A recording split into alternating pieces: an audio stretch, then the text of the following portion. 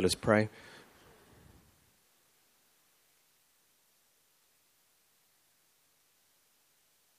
Father, we were worshipping you this morning, Lord, saying that we wanted to fill this place. That you indeed, Lord, are the King of glory. Father, let all that we do, all that we ask, all that we seek, every activity we put our hands to, Father God, if it not be for your glory, then have it removed from our presence, Father God, in our minds. But let everything we do be for your glory. Let every word spoken, Father God, be unto your glory and your glory alone. We thank you this morning, Father God, Jesus. We worship you and we honor you. Holy Spirit, we ask that you would minister in our midst this morning. Quicken your word in our spirits, Father God. Draw us close to you, my Father. In Jesus' name, amen. Do you long for a greater relationship with God? Do you long for a continual outpouring of the Holy Spirit in your life? Do you long to just not know about Jesus, but to know Jesus, encounter him, experience him? Do you long to see your marriage restored? Do you long to see your children and loved ones standing beside you, praising and worshiping God? Do you long for that breakthrough regarding a work situation or a financial challenge? Do you long for that breakthrough in overcoming a health challenge? Do you long to see that gifting that God has placed within you released for the greater good of his kingdom? Do you long to see revival sweep across our nation? Do you long to see that stubborn sin gone, a secret sin you've harbored for years, maybe even for decades, finally removed? Do you long to see godly people in government leading our nation according to the Word of God? Do you long to see the prodigal sons and daughters from afar returning home? Do you long to see fire from heaven released in our midst? Do you long to see the glory of God? The fulfillment of all of these things we long for is first birthed in prayer. Spurgeon said, if a church is to be what it ought to be for the purposes of God, we must train it in the holy art of prayer. It is a slender nerve that moves the muscle of omnipotence. Whenever God determines to do a great work, he first sets his people to prayer. You know, when you survey the Bible, we see so many examples of a pattern. People pray, God moves. People pray, God moves. People pray, God moves. We've heard Pastor Paul share before about the Moravian prayer meeting. It was a prayer meeting that lasted for over 100 years. He shared about Count Zinzendorf, who owned an estate, and all of these refugees had come to the estate, something like 300 plus. And they were fighting with one another until they were hearing sermons on love. The fire of God fell in their midst, and they came together in prayer. Here's what happened after that moment. On August 27, 1727, 2 weeks after that renewal, 24 men and 24 women agreed to spend an hour each day in scheduled prayer, covering all 24 hours in a day, 7 days a week. The idea soon grew, and the practice of continual prayer went on non-stop for more than 100 years. Out of this prayer meeting, the Moravians felt called to engage in foreign missions, and they are considered the forerunners of missions. Within 65 years, they had sent 300 missionaries around the world. They sent them to North and South America, Africa, Asia, the Caribbean, and the Arctic. You know, they were the first to evangelize to slaves. Some of them even sold themselves into slavery just so they could minister to the slave community. It's the equivalent of today saying, I'm going to be deliberately arrested so that I could end up in Long Bay Jail with only one mission. I want to reach those inmates. The Moravians were also the first to send laymen into the missions field rather than just ordained minister. Who's heard of John Wesley?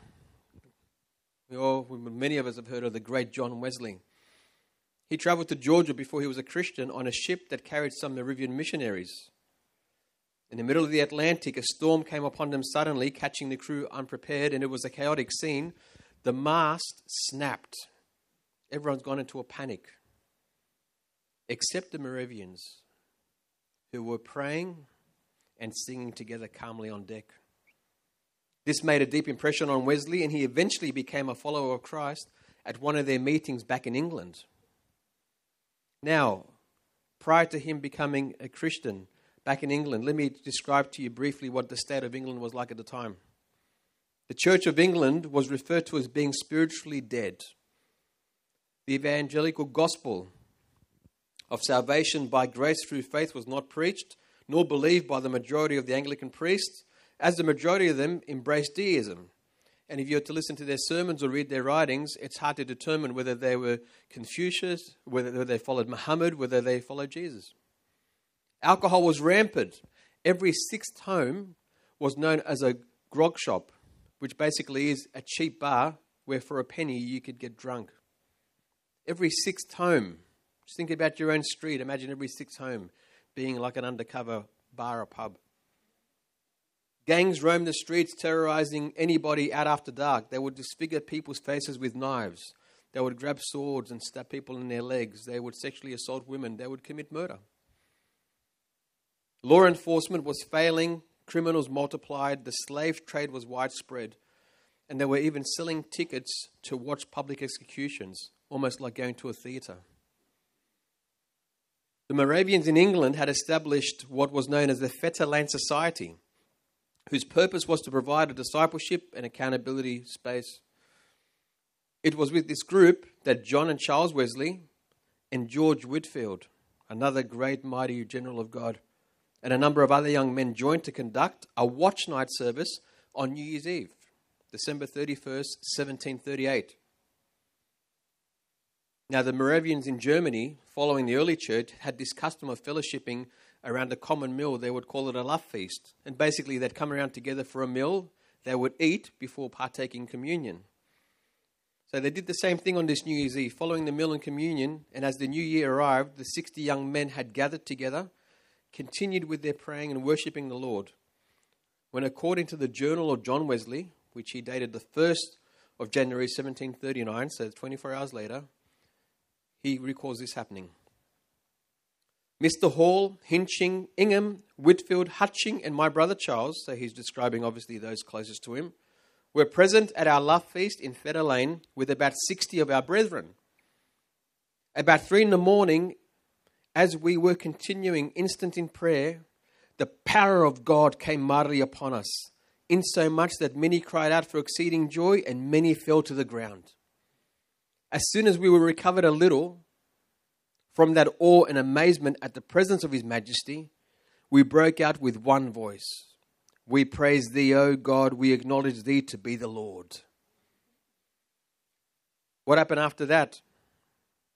The outpouring of the Holy Spirit at Fetter Lane was so powerful, and what those young men experienced was so real, that it had set an anchor in their soul, and they were changed forever.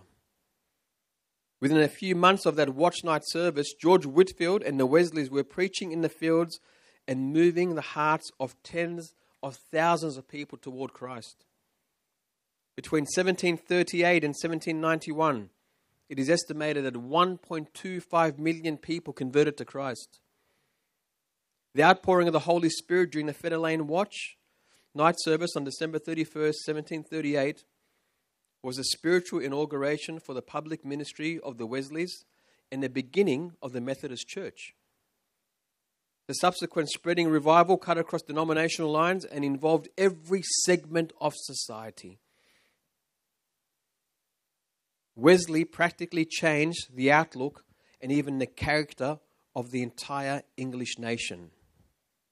Historians believe that with the prayer meeting at Fetter Lane and a subsequent spiritual awakening throughout England, that the nation was saved from being sucked into something like the French Revolution, and its reign of terror. An entire nation's identity was shifted. And to think that all of this flowed from a group of refugees that met on another man's property, heard the gospel of love, fire of God came down upon them, and then they said, let's commit our time to prayer. You know, on March 29th of last year, Pastor Paul challenged the church with one question. How shall we respond? He gave us the answer. It was our time to shine, to awaken, and arise in faith, power, and discernment. It's time to rise up as part of the great army of God in this day and this age. We need to be people who press in to find out what God wants to work in and through us. He also encouraged and inspired us to go beyond the realms of praying for 5 or 10 minutes, that we needed to get beyond that. And pray and press in until we can say, like the word of God said about Samson, the Spirit of God has come upon me mightily. You know, that word was not just for last year's season. I believe it was a battle cry for the body of Christ, and in particular, Victory Life. It was a challenge to say we need to press in. The Bible says, you are the salt of the earth, Matthew 5:13. Such a basic condiment when you think about it, and there isn't really much to say about salt other than it has 2 functions. One of the functions is that it adds flavor to food. It enhances flavor. And so if you think about it as salt of the earth, we're like these little salt granules that are spread out all over the place to enhance, to bring flavor. Who do we do that for? We do that for the glory of God. Now, salt has a second function. The second function of salt is to hold back decay, to stop corruption. So before refrigerators, people would, season meat with salt to try to preserve the meat and let it last a little bit longer. And there's still some parts of the world that do that as a nice flavored food. They'll season it just with salt, just so it doesn't decay. Likewise, you and I, as salt of the earth, have a responsibility to hold back the forces of corruption, moral corruption, social corruption, political corruption, until the purposes of God, through His grace and mercy, have been worked out in this world of ours. How do we do that, saints? We pray. And we pray. We pray to seek God's will. We pray to seek God's direction. We pray so that we can understand how best to overcome the world. To see great things happen, we must take great action. And to take great action involves sacrifice. Over the last few weeks, we've been speaking about digging up the wells, the clogged wells, about drilling into the hardened ground, stepping out into the Jordan by faith. All of these messages, and these were words from God. They all had a common theme in them. They involved you and I needing to take action. Needing to take action. What is the key action we must take? At Victory Life, it feels as though we've hit a crossroads where our time has come to press in together like never before. With intensity, with purpose. We need to be pressing in with perseverance, with persistence, and great tenacity. Saying, God, I will not stop seeking you until I get an answer. Are we willing to pay a price, to offer a sacrifice of time, of effort, of energy, to set aside our own agendas and our own programs and all the things that life fills our time up with, to seek Him in prayer at His holy altar? The cost we pay to seek Him in prayer will be far less than the cost we will pay if we don't. And let me say that again. Whatever the price is that we pay, whatever things we put aside, whatever things we push away so that we can pursue God in prayer, that will cost us nowhere near what we are going to pay if we are not pursuing Him in prayer. Let me paraphrase what Derek Prince says about this. He addresses it very well. He says, what kind of spiritual sacrifice does God expect us to offer? Just as Jesus offered up prayers and petitions during his life on earth, so should we.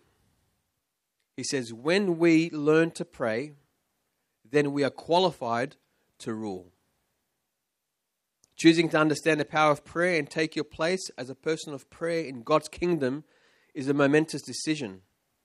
Are you willing to say, God, if you can make me into a priest for your kingdom, I'm willing to pay the price?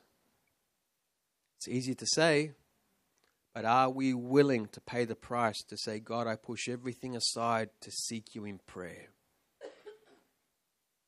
There is no higher calling. When you pray, you have reached the throne. Others may not see you, nor may anybody ever know, but your life will count for God for time and eternity. You may not consider yourself this afternoon to be a strong prayer. You may say, look, it's not something that I'm able to do. But if you offer yourself, God will fashion you.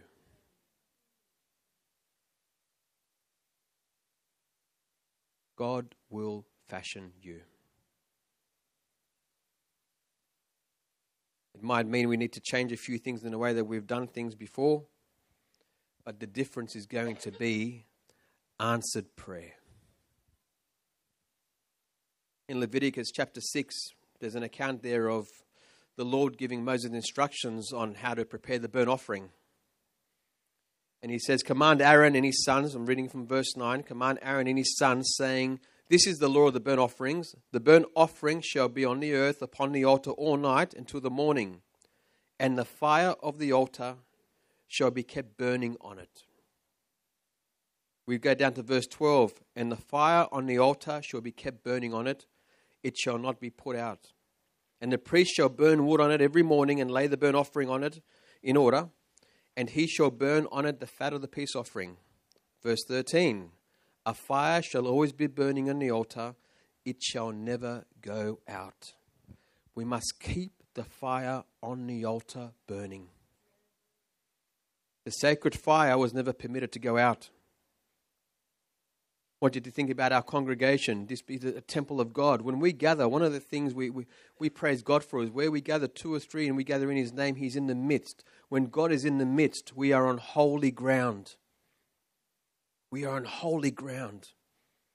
God has sent the fire in his altar in this place. But how do we keep it burning? You add wood to keep a fire burning. How do we gather wood? Prayer, devotion, seeking God, worship. Every time we're praying, we're gathering wood. We're gathering wood. And our prayer from this house needs to be going up non-stop to God. The Moravians proved to the world that keeping the fire on the altar burning for 24 hours a day, 7 days a week, for 100 years was not impossible. Prayer is the key. It is one of the greatest privileges, the opportunities and ministries available to every believer. Why am I emphasizing prayer? Because we want to see the power of God released. Not just sing about it, but see it happen. We need to be praying. If we want to see his glory, we need to pray. If we want to overcome the challenges we face and the magnitude of the insidious things rising up against the people of God, we must pray. You know, there are things coming against the church of God and God's people that no man, no intellect, no strength, nothing can overcome. It requires divine intervention. These things can only be overcome and defeated by the one who sits on the throne. And when we pray and when we seek him in prayer, God extends his mighty hand in our midst and delivers his people.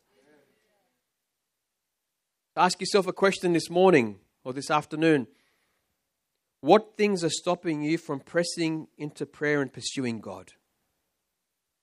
And the answer to those things is what you need to confront and hit head on and say, no. What's stopping me from pressing into those things of God? You know, Pastor Paul, when he was saying not to, the days of the 5 or 10 minutes of praying, We need to be pursuing more than that. In the message that he shared on last year, he actually said in that same message, he goes, 5 or 10 minutes is good for a new believer, but this is a mature body. We're not going to pursue God moving forward in prayer in minutes. We want to pursue him in hours. We want to be seeking God. We need to get about us a spirit of perseverance, a spirit of tenacity, where we learn how to tarry, where we learn how to seek God, where we bring our flesh into submission, where we say, no, I'm tired and I'm hungry and I'm all these things, but you will come under my control because I am seeking my God. We bring every thought, we get hold of it captive, and we say, no. Flesh, you listen to me. I don't listen to you.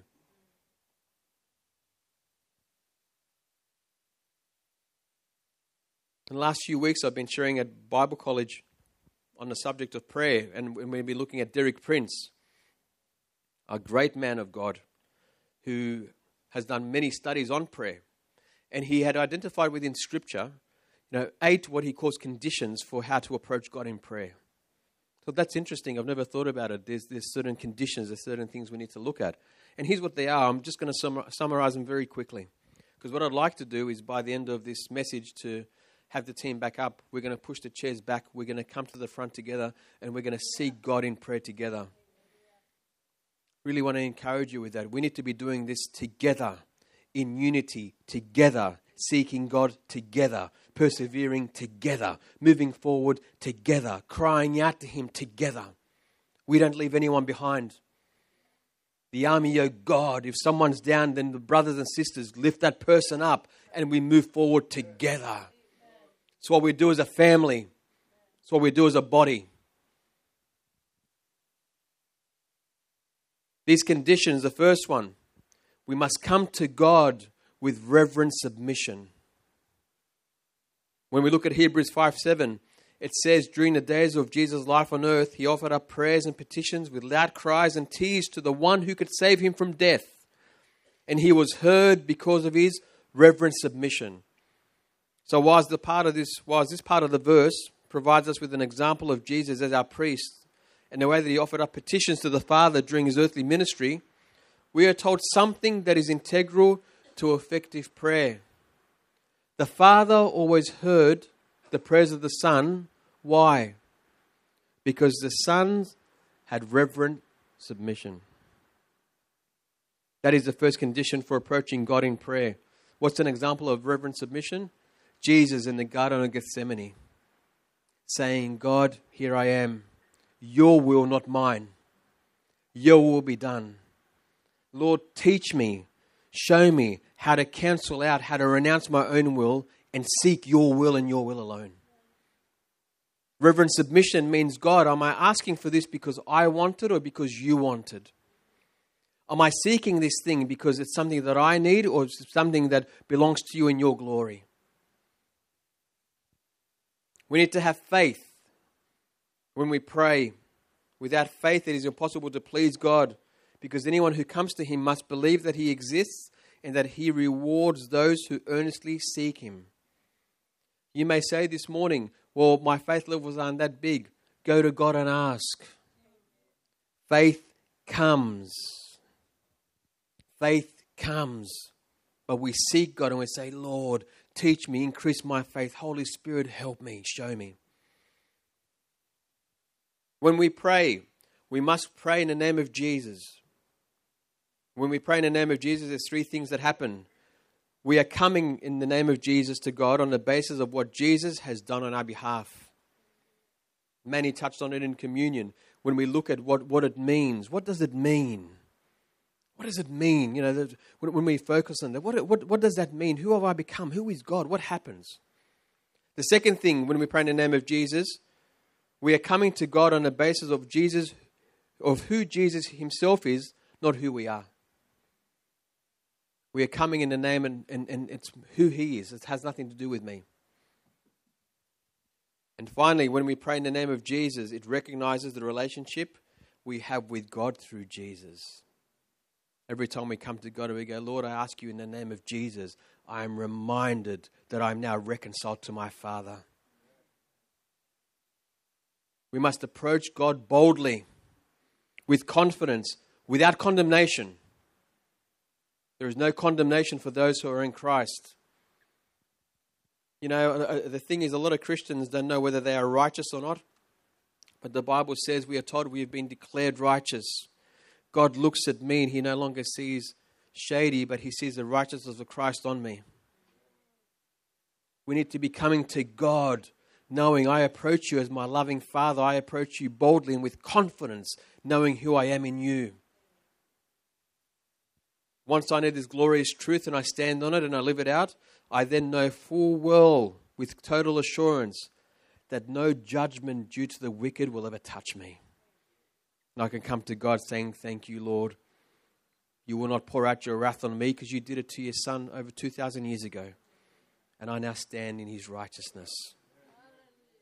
When we come to God in prayer, we must come with the right motive.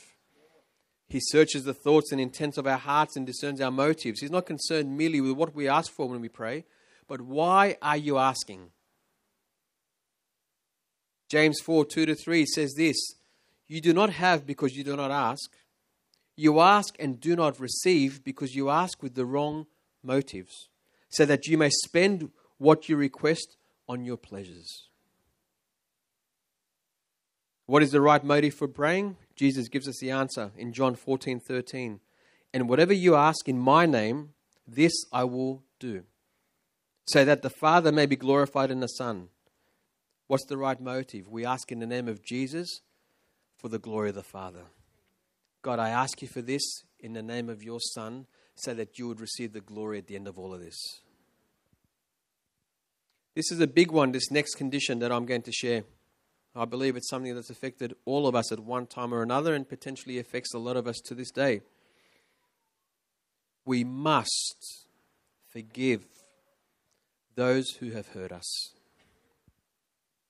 Stephen shared last week about the digging up, drilling into the hardened ground and that gift being buried under that hardened ground. Forgiveness, it buries gifting. Unforgiveness, it buries gifting. It buries everything. It is an important condition for receiving answer to prayer. Did you know that? If we're praying and we're seeking God and we're not seeing much happening, there needs to be some self-examination that goes on. God, show me, am I holding on to unforgiveness? What do I need to deal with to see the breakthrough? It's an area that is a common source of blockage and frustration in our spiritual walk and a reason for failure to receive answers to prayer. Jesus said in Mark 11:25-26, and when you stand praying, if you hold anything against anyone, forgive them, so that your Father in heaven may forgive you your sins. If God is our Heavenly Father and if we truly are Christians, we must come to that place where we forgive.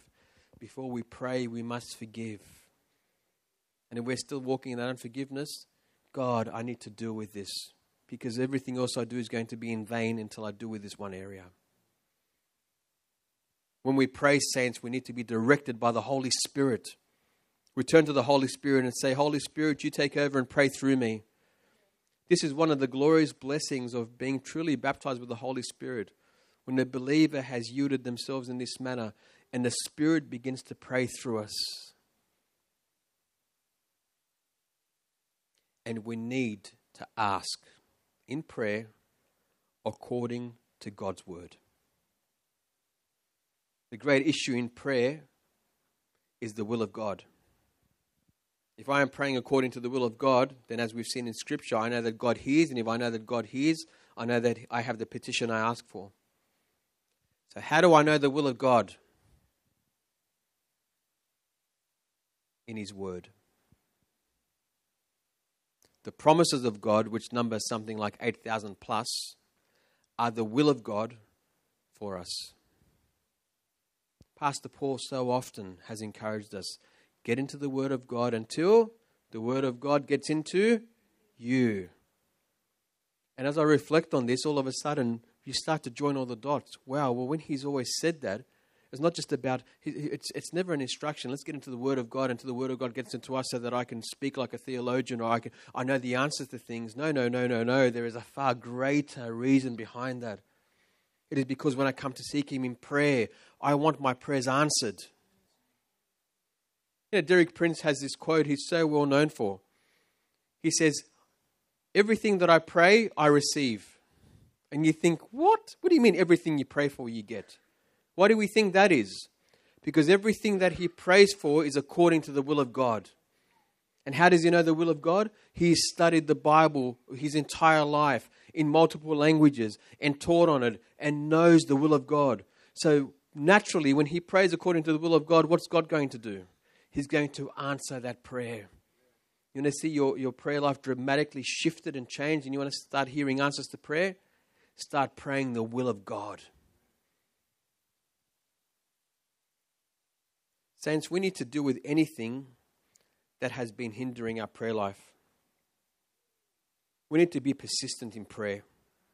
We need to be a people that learns to tarry, that learns to wait upon the Lord, that learns to cast aside all things that hinder and say, God, what is it that you want? Might invite Josh up.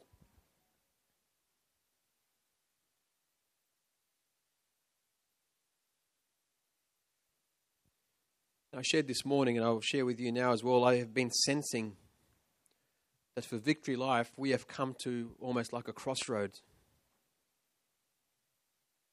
We've come to a crossroads where the only way forward is prayer. We've seen God do the most magnificent things in our midst. You know, during the season of COVID last year, we heard of so many churches closing down their doors and so many churches all of a sudden moving away and things were not happening and ministries were shrinking. You look at the last 12 months of Victory Life, and who remembers a time where we had one service? We're on 2, and I think we're eyeing 3. Praise God for the saints gathering. We've seen cell groups grow. We've seen our worship team go from a single worship team to, I think, almost 4 full teams. We have seen God do so much in our midst. You know where that was birthed? On our knees in prayer, going, God, show us. Stand with me this morning. Church, we need to come to a place where we go, Lord, we are not satisfied. We thank you for what we've seen, but God, we want more. God, we want more. God, we need more. God, we desire more. God, we want to see you do more, God. We thank you, God, for what you've done in the outpouring of the Holy Spirit meeting. We thank you for what you've done in our midst. But God, we want more, Lord. It's only been a taste. We want to see more, my God, more. And the answer, saints, is simple. We must pray. See, what happens when we're praying is that we are communicating with God. We're not talking at God, but we're speaking to God and He responds. We come to Him and say, God, here we are. And then God speaks to us. When He speaks to us and He tells us what to do, we are moving with His presence. We will see His glory released. We will see that the hardened ground drilled up. We will see the wells unclogged. We will see so many things. But we've got to toughen up. We've got to press in and go, God, I will not leave the altar until I have seen you, my God, until your glory comes in our midst, my God. That you would send the fire. God sends the fire to the sacrifice. God, here I am as a sacrifice. Here we are as a sacrifice, His body. So let's come out the front, saints. I want everyone to come out the front. Push these chairs back. We're going to do some business this morning with God. God, we're going to come to the altar that you would send your fire in our midst, my God.